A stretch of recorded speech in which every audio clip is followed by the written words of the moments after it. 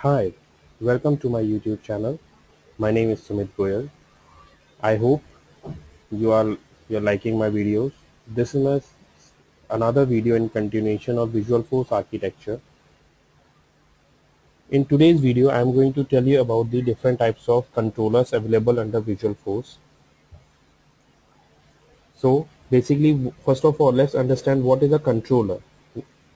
A VisualForce controller is a set of instructions that specify what happens when a user interacts with the component specified in associated VisualForce markup, such as when a user clicks a button or a link on a VisualForce page.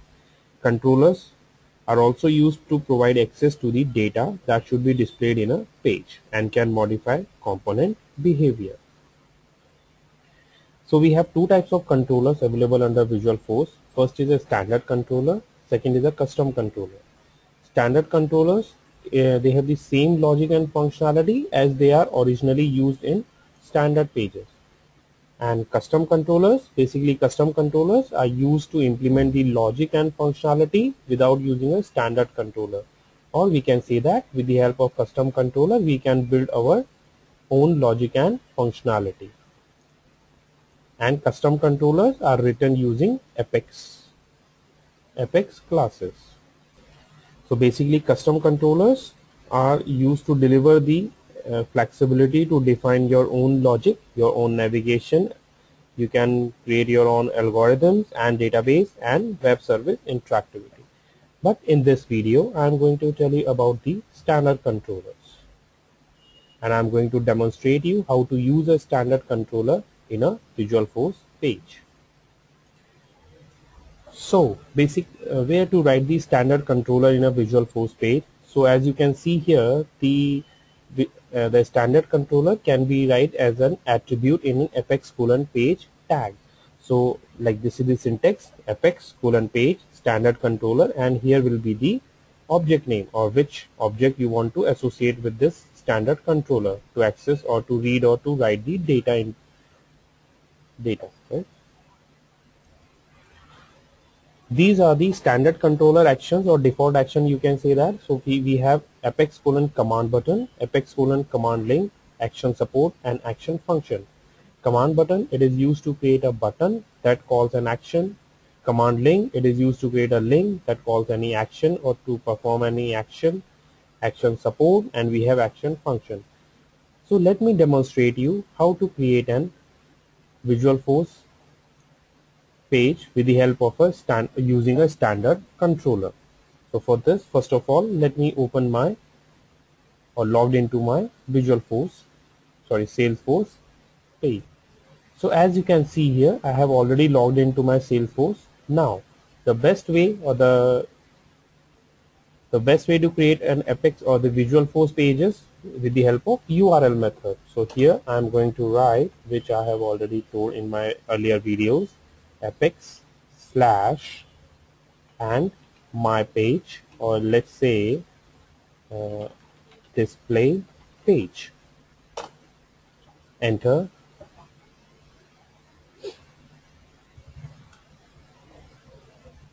It will give this kind of error message that page does not exist. So I just click on this link and it will create a VisualForce page for me.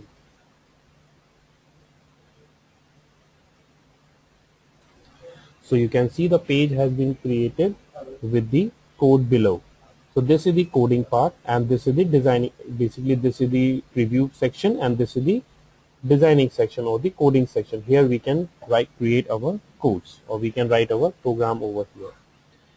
Now let's see the scenario, and the scenario is, let me switch to my sales application, and what I wanted to do is I wanted to add a new record into an account object using a VisualForce page with the help of a standard controller.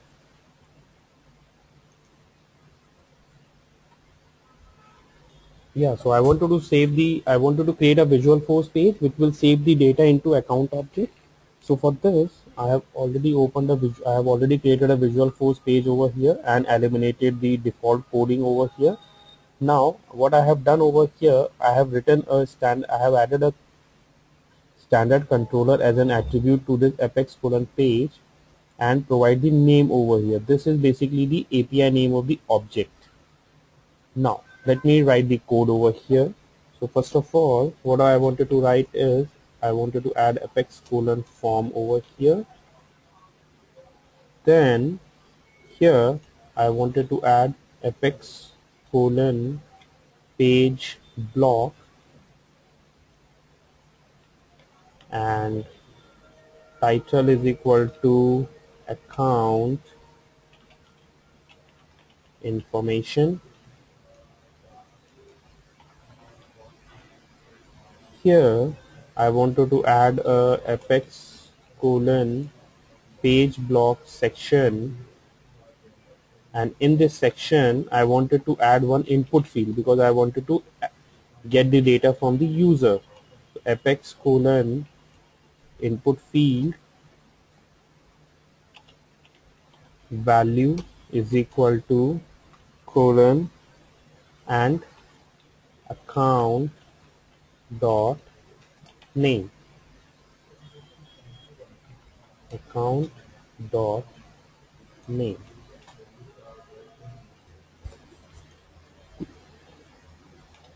If I simply save this much, and let's see what is the output for this first thing.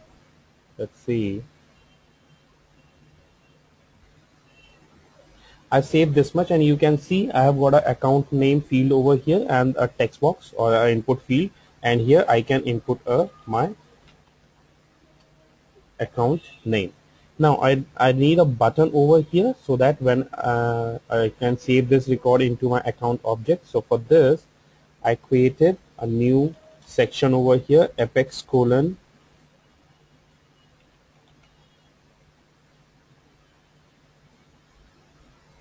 page block buttons, and in this I write apex colon command button, and value is equal to save, and there will be one default action is equal to associated with this button, and action will be save. So basically these are the default action. So this is the action which is associated with this command button, and whenever I click on this button, so this action will help me to save the data into this account object. Save this.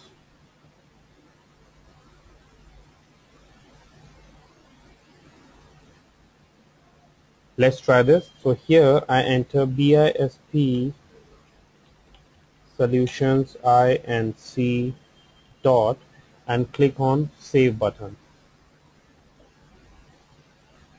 So if you'll see over here, I have an account added over here, BISP solution inc over here. So this is how we can take the help of the standard controller and can save the record into a. So basically I can say that the standard controller they utilizes the standard functionality of the object which we define, and with the help of standard controllers we can creating a record, or we can create a record, or we can display the records also. So in this previous example I shown you how to add a new record into an account object or into an object. In my next example I'm going to show you how to display the record from an object into a VisualForce page. So for this let me create another VisualForce page very quickly. So in the URL I write apex/disk page, enter.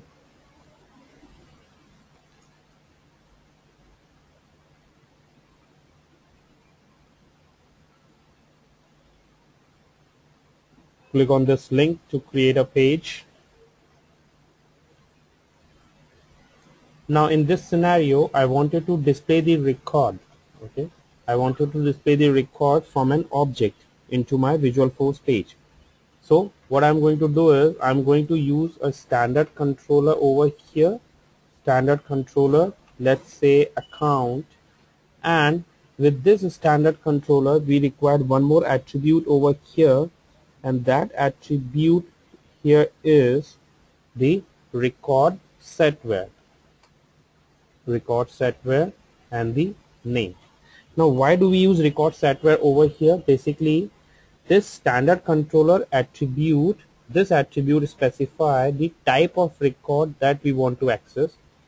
This record setware attribute indicates that the page uses a list controller and the variable name of the record collection, right? So basically we have used this record setware. Now I wanted to read the data from this from this account object.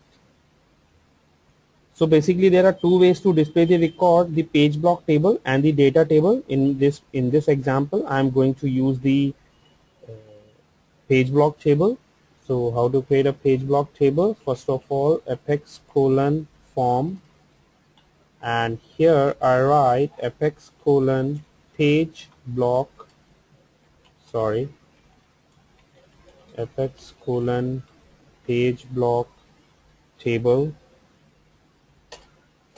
and this page block table will be within apex colon page block tags.